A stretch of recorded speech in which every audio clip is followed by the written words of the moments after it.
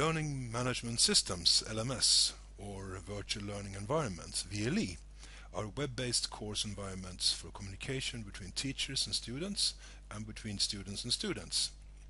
In our current context, I also see it as a reliable setting for our filmed material. Learning management systems were used in the first net-based distance courses and are today also used to enhance education in all shapes where material, instructions and communication often is digital, often videos linked to or produced by teachers. An LMS can be described as a virtual classroom where students and teachers can interact. The participation in a room is arranged by the institution of higher education that is responsible for the course and is protected by username and password. I see mainly 4 uses for the learning management system: distribution of material, instructions, links and learning outcomes to the students. It allows direct, synchronous or indirect, asynchronous communication between students and teachers and among students. It has tools for administration of students and results, and it has tools for evaluations and tests.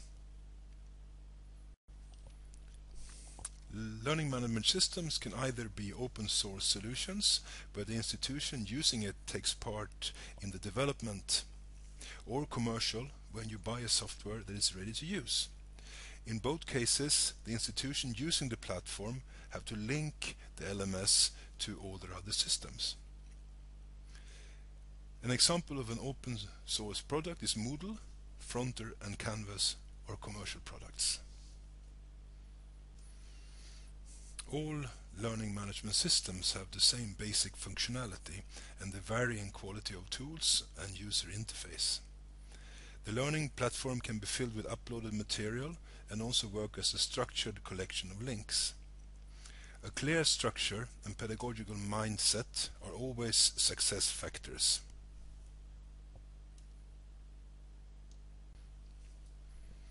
It is difficult to predict the future of the learning management system.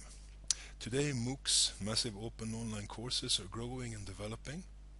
The MOOC courses are offered, joined and executed totally web-based, which leads to the need to develop self-instructing material with videos and quizzes in a way that will inspire and influence traditional university courses.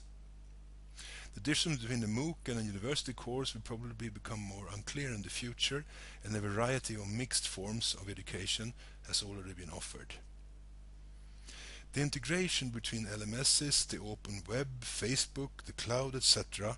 mean that teachers and students are not only consumers of information but also producers. This calls for digital literacy, a skill needed now and more strongly so in the future.